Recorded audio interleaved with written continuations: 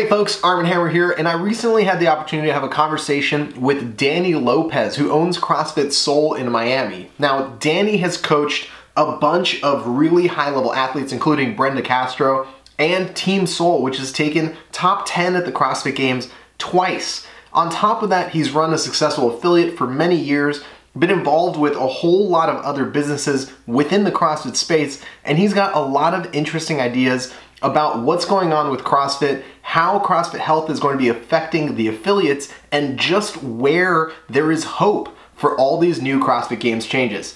Check out this longer conversation. Let me know what you think, and I'll see you guys next time. Danny, I think something that was really interesting to me early on was one of the very first people I talked to after all this game stuff was announced was you. And you've never been one to hide your opinion on things. And I think you and I had our very similar first blush, which was that this thing was going to be a disaster, like absolutely terrible idea. And I think a big part of that was because of how unknown it was. So now that we kind of know a little bit more, we still don't know a lot, but now that we know a little bit more, what do you think? Do you still think that it's kind of a weird move and not the best move, or have you changed your mind on that?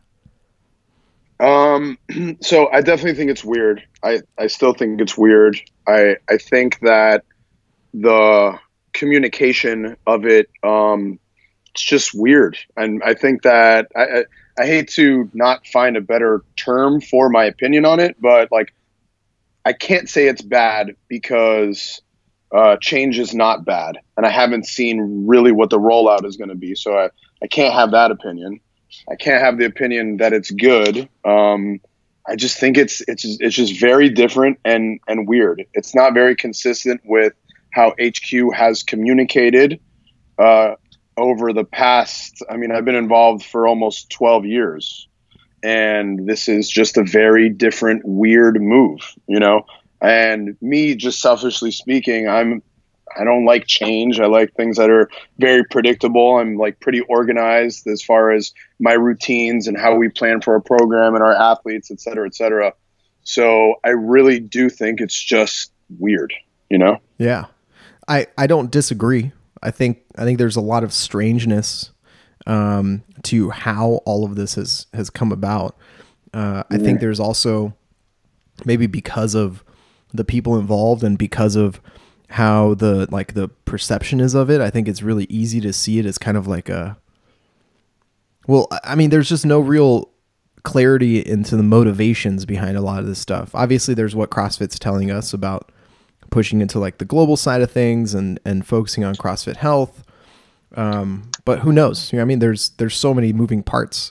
It's hard to see whether or not that's the main driving factor for sure. But if what would it take for this thing to feel normal? Because we all know this first season is going to be pretty fucked. Like, it's going to be really weird.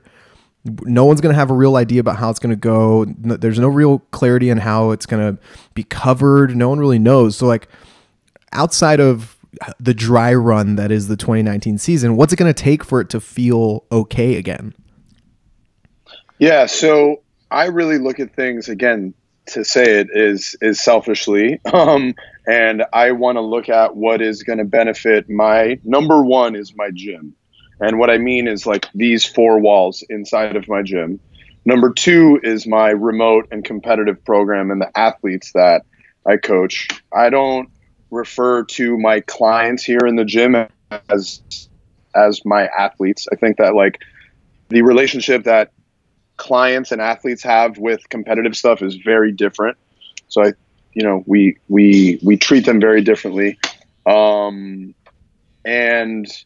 look, from my perspective, I don't right now, I don't have a Noah Olson that I coach. I don't, I have been coaching Brenda Castro for the last 5 years. We just made it to the games for the first time. She finished better than any Latino, male or female, has ever finished. And I think she proved that she does belong there. But I don't have someone that has the budget or the sponsorships to travel around competing at a bunch of different sanctioned events. You know what I mean? secondly, I have my team, who's finished the 2 times we've gone to the CrossFit Games, top 10 both times. We won our region both times. They're a very competitive, very talented, very dedicated team of men and women who, honestly, this change for them really sucks. So again, selfishly speaking, that's really where my feelings were a bit sour on. Also, to come to the gym and to have my team meetings with my competitors and to talk to some of my remote folks online, and they're like, man, my life's goal was to just make it to fucking regionals. And some of them, we've helped them reach that goal, and the stars really had to align to make it to regionals. And it didn't even matter if they finished last. Right.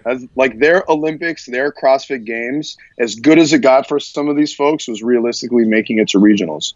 And to take that away, and in my opinion, to not really like have the answer for it or the equivalent for it is tough, and it's my job as their head coach to keep them motivated and to keep them focused. But I'll give you an example. We were just sitting in a meeting here, and we have Wodapalooza. I work with that team now. I'm the competition director for Wodapalooza, and we're starting to look at what's the next step after Wodapalooza. I texted you to ask you for that like detailed list of events, and I don't even know what it means. I don't know who's going to have an online qualifier or not.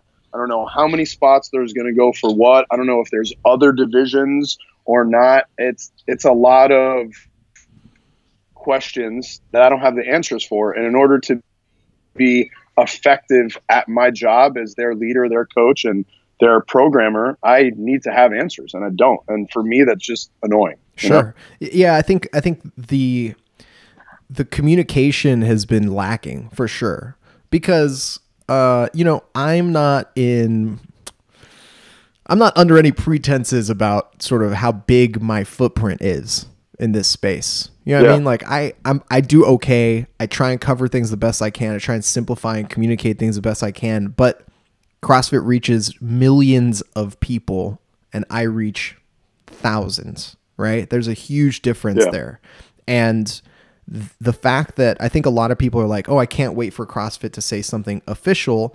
I don't think it's necessarily, it's annoying. That's such kind of like a weird, lame kind of cop out thing to like be waiting for. But what I think they actually mean is we just want to have like Rory McKernan or, Dave Castro come out and say, hey, this is what this is now going to look like, and then lay it out in a simple way. Just even the same words that I put out there. I think people just want to have that comfort.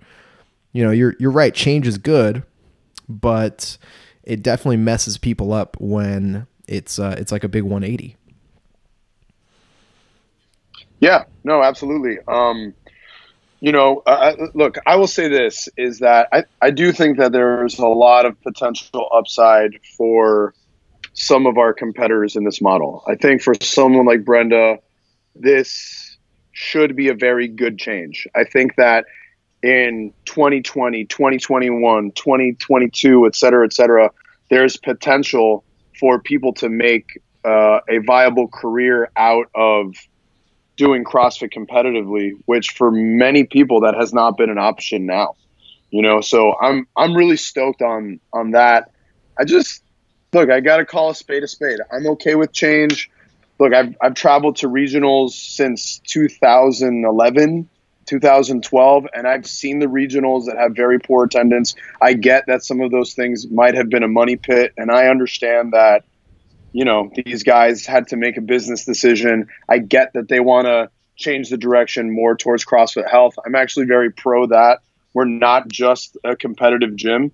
Our 99% is like the heartbeat and who pays the bills in our program. So I totally understand that. Again, the communication is just different. Here's what's funny though. My first team meeting after all of these changes were first announced, through very informal means, I had to give a lot of my guys like a CrossFit history lesson.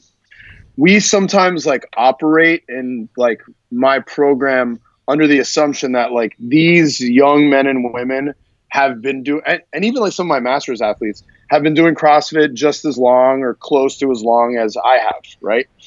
And dude, I've got people that are like 2 years in, and sometimes I talk to them like they're fucking OGs. Just because they spend 8 hours a day in the gym, I really lose perspective sometimes, and I had to give them the CrossFit history lesson and tell them, like, look, Glassman has been really hyper focused on other things for the last several years.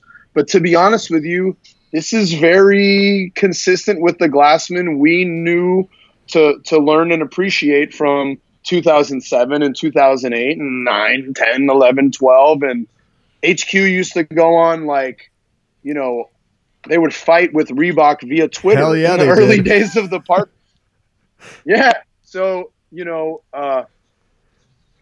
CrossFit has always hung their hat on like the unknown and unknowable. And as corny as it sounds, and sometimes it's frustrating from like the business owner's perspective, but that's what this is, for right or for wrong. And when we choose to play their sport, because that's what CrossFit is, it's their sport. When we choose to affiliate with them, we have to understand that we are playing their unknown and unknowable model and sport. For sure. I mean, listen, over my left shoulder, I have a poster of Miko just hanging out there. And it's like, yeah, man, like there's a lot of fucking people that don't know who he is or what he means to the sport or how he affected our training. And, there's a lack of perspective. I think that's a really good way of describing it. And I think that's one of the reasons why I wanted to have this conversation with you, is because you have a very interesting mix of perspectives on everything that's going on in CrossFit as a business, CrossFit as a sport, CrossFit as a gym model, CrossFit as, a marketplace for other businesses. And, after, just to kind of run down sort of the various things that you've done, it's like you own a really successful CrossFit gym, Soul, in Miami. You have coached teams to the top 10. You've coached an individual at the CrossFit Games. You have participated in like the business side of things for Progenex, right? One of the largest supplement companies in the space, specifically in one of the biggest growing markets, South America. You have like relationships with athletes and coaches, and developing these athletes and coaches over the history of your gym. So it's like, having been in this space in so many different ways and for so long, I think your take on things is going to be really unique and really interesting. And, from a gym owner's perspective, one of the things that I remember feeling, and I imagine is pretty common, is we as affiliate owners weren't really ever supported by HQ in any like tangible way. I get it, like protecting the brand and making sure that, CrossFit as a trademark isn't watered down. Those are very important things. But the tangible, like one of my coaches leaves, opens up a gym next door, that shit was never protected or, even frowned upon in any real way from HQ. So as an affiliate owner, I'm curious, how do you think this is going to affect you, if it's going to affect you at all? So I do think it is going to affect us. Again, we were just, we plan quarterly for what is coming up competitively for our athletes, but also we use some competitive elements to help support our community as well. And the top 2 community building events we have yearly have always been, and this is before my involvement with Wodapalooza, but there's a Wodapalooza online qualifier feeding into Wodapalooza. It's a local event. I mean, we have very strong attendance there. 3 years in a row, we've had the strongest online qualifying attendance or participation rather. And then secondly is the Open. And we've used the Open as a tool to kind of bridge the gap and to help like the competitors have a strong relationship with the general population. So much so that like our competitors will judge and will help motivate and coach, assist the general population. I don't know what that's going to look like now. I don't know that my competitors, like the Open is a great community builder if you do it well. And if enough people have buy-in. My 4:30 p.m. guys have to have buy-in to the open to keep them motivated to do it. And that might be just as much as seeing their improvement incrementally on the leaderboard and they're beating their homies, right? For competitors, look, I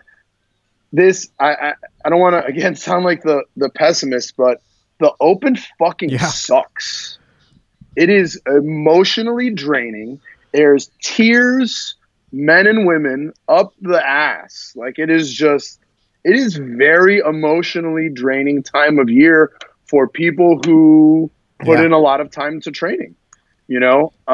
And if they don't have some kind of buy-in, and if there's not something to bridge the gap that's keeping them focused to want to do the open, these folks don't have a good relationship with it.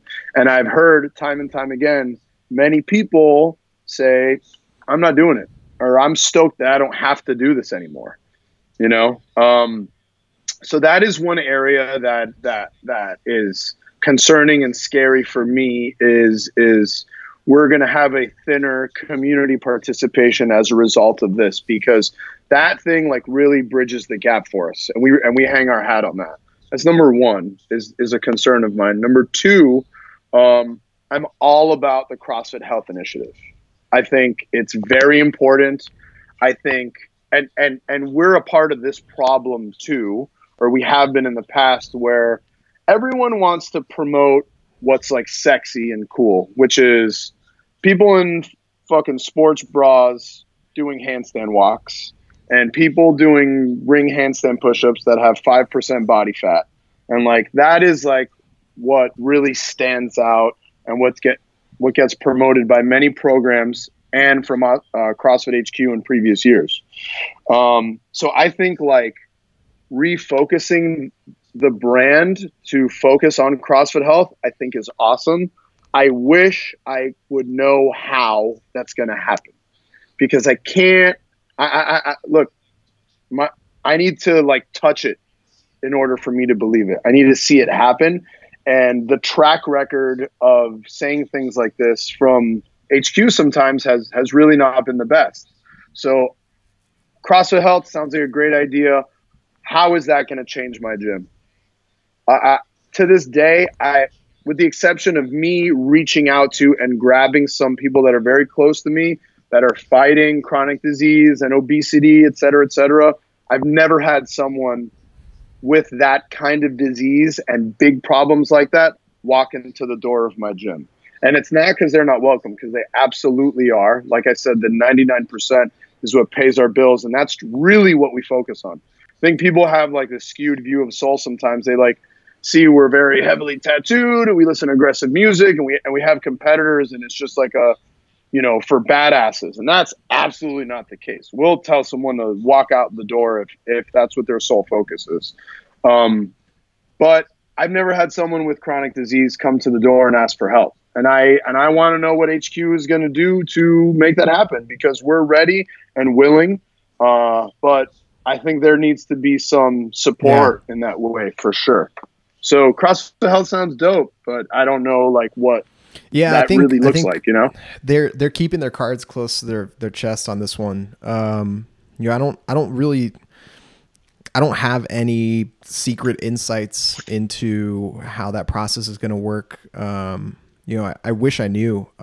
Based off of sort of some of the conversations I've had with the people involved there, it seems like there's a lot of moving parts, and like everything else that CrossFit has involved themselves in, it's very much like we understand that we're generally moving in this direction, so let's just fucking go. And if we have to make a bunch of like left turns, right turns along the way, fuck it, we'll figure it out as we're going. And I think that's really what's happening, because even the weekend that I was at HQ talking to them specifically about CrossFit Health, like that is what they brought me there to talk to them about. Even that weekend, over the course of 2 days, the scope of what CrossFit Health was supposed to be changed dramatically among the conversations I was having. It went from like, we're trying to educate doctors so that, they have a better idea that CrossFit isn't going to kill people, and that it's actually really good for people, and that, we can help solve some of these problems without prescribing medicine, to like, let's topple the healthcare industry. I was like, holy shit, guys. Like, there's a bit, I mean, maybe those things are connected, and arguably they are, but there's a big gap. There's a Grand Canyon sized gap between those things. And it's like, maybe Greg Glassman's Evel Knievel, you know what I mean? Maybe he's going to jump that thing, but who knows? There isn't really any insight there into exactly how that's going to pan out. And it's like, I don't know, maybe there's like the huge end result being healthcare systems completely flipped up. The MDs all sort of recommend functional movements and at high intensity, and like, eat meat, seeds, nuts, vegetables to people, and that drives people into the CrossFit gyms, and like insurance gets cheaper because everyone's healthier, and et cetera, et cetera, et cetera. Maybe that's the goal, but you know as well as I do, the gym industry is tough. And that it is a very thin line between having your doors open now and having your doors open 6 months from now. And, it's like, is that plan going to take a year? Is that plan going to take 25 years? Who knows? There's no idea there. There's no communication there.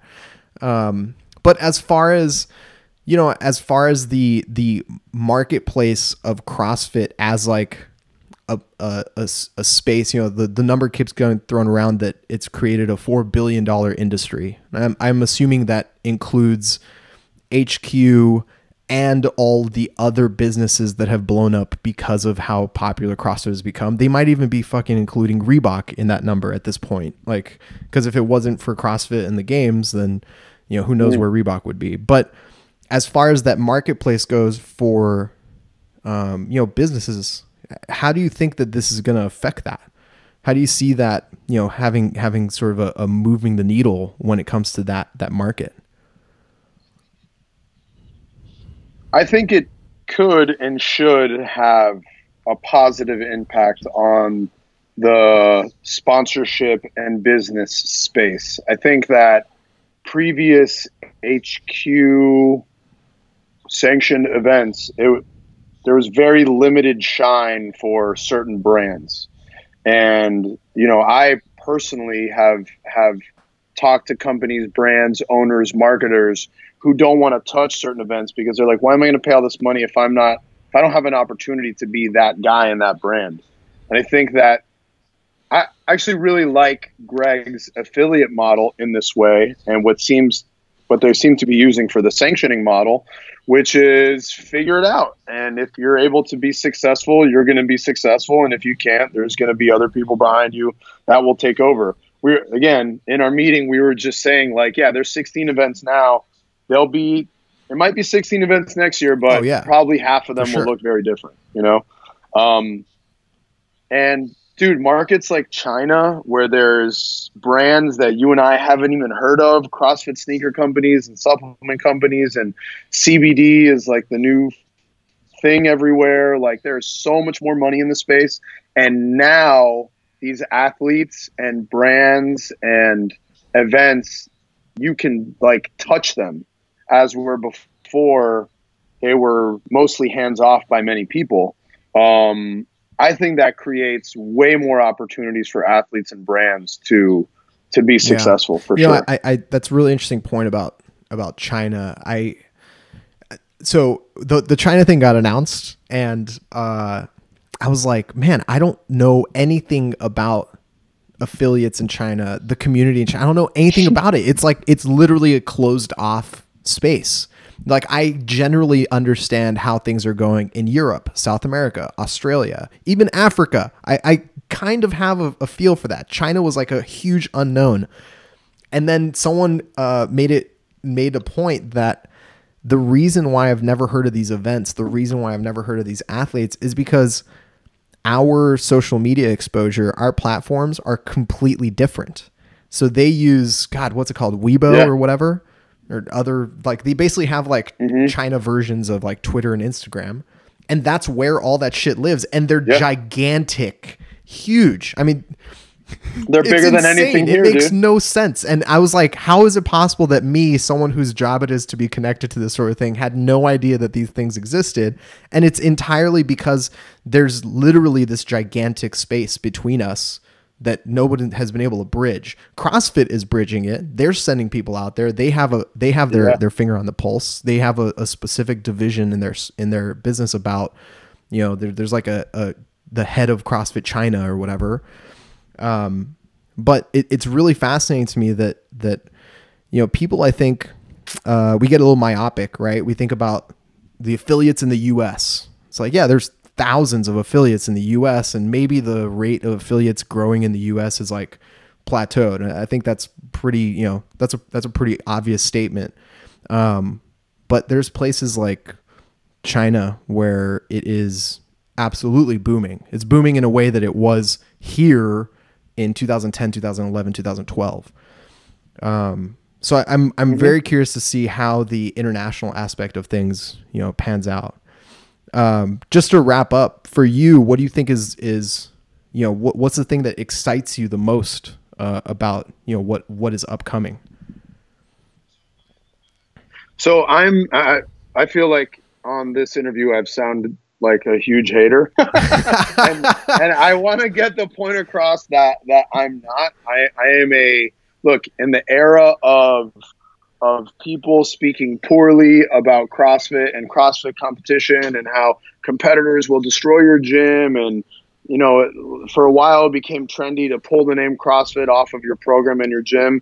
We have very proudly waved the CrossFit flag in a big way. And we've never, we never even considered doing all of that a lot of these self-proclaimed CrossFit business experts have recommended that people do.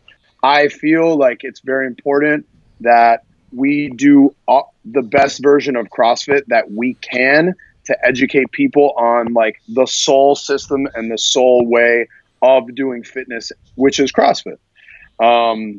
And I'm a big believer in Greg Glassman. He's one of the best speakers and motivators I've ever heard. And without like this dude, CrossFit is the only thing I know how to do. Okay. And if it wasn't for this, I don't know what I'd be doing. So this needs to work for me. Okay.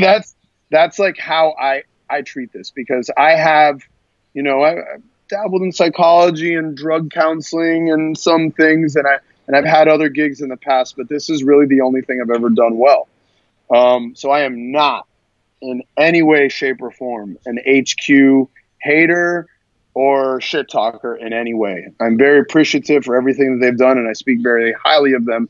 But when things start to impact my business model, and I have clients that are coming saying, oh, you know, due to this, I don't have the motivation and I'm not sure the direction of this and that, it definitely hits me in a sore spot, and I'm always been the type to speak my mind about it, you know? So to answer your question, I'm very hopeful about opportunity. I hope that this thing is done the right way. I hope that all of these events don't only reward and acknowledge elites. I hope that there's opportunities for my developing people to be involved and compete the same way they did in the early days of regionals, et cetera, et cetera. I hope that more opportunities are created for everyone across the board, not just the current sponsored athletes that are bringing in six figures. I want developing people to have opportunities. I am hopeful and want HQ to finally release their CrossFit Health Initiative plan. And I hope that helps bring more people to these doors that we can help and we can act as a part of the solution, not the problem. That's what I'm ultimately hopeful for. But honestly, all those things are a big question mark, and I'm just waiting to see the answers for everything, you know? Yeah, of course. Well, Danny, I appreciate you taking the time, man. Sorry, I lost you there. You still here? Can you see me? Yeah, I lost you for a second. Oh. Yeah, I can see you. I was saying I appreciate you taking the time and talking to me. if people want to sort of like get a hold of you or follow you, how's the best way they can do that? On Instagram, all of our socials are at Team Soul, so that's the best way to follow us. Mine is at Danny X Soul. But if you want to reach out to me directly, you have questions on programming, my thoughts on stuff, the gym, competitive stuff, not so competitive stuff, you know, you want to talk about how much I think Tool sucks. Come on. Whatever it is, you can email me at Danny@CrossFitSoulMiami.com. Fair enough. Well, here, I've got a question for you. Is the new Tool record going to come out first, or is CrossFit going to finally announce details of all these sanctioned events? Ooh. I think the CrossFit rulebook is going to come out before Tool's next album comes out. Yeah, I think it's still going to be a minute before. I think it's very likely that the CrossFit Games in 2019 happen before Tool's next album comes out. It's very, very fucking likely. It's unfortunate, but it's very likely. Yeah. Unfortunate for you, I guess. Yeah, man. Whatever, dude. Just because you're like a punk rock hater, whatever, dude. That's fine. I'm sorry. I'm not edgy enough. I'm not new metal enough for you. It's just too deep, bro. You can't handle it. New metal, dude. You've got guys on your podcast that listen to good music. When your boys wears that Full of Hell shirt, those are homies. Yeah. They've got pretty good taste in music. That metal. They live that metal life. Did I lose you? You still there? Reconnecting. Yo. Can you hear me? Yeah. I don't know what happened. Reconnecting. Yo. Yeah. Yeah, I see you. I can hear you. All right, good. Well, anyway, next, you know what? When the new Tool album does come out, you and I are going to do a little like review together, okay? And I expect you to be fucking nice, all right?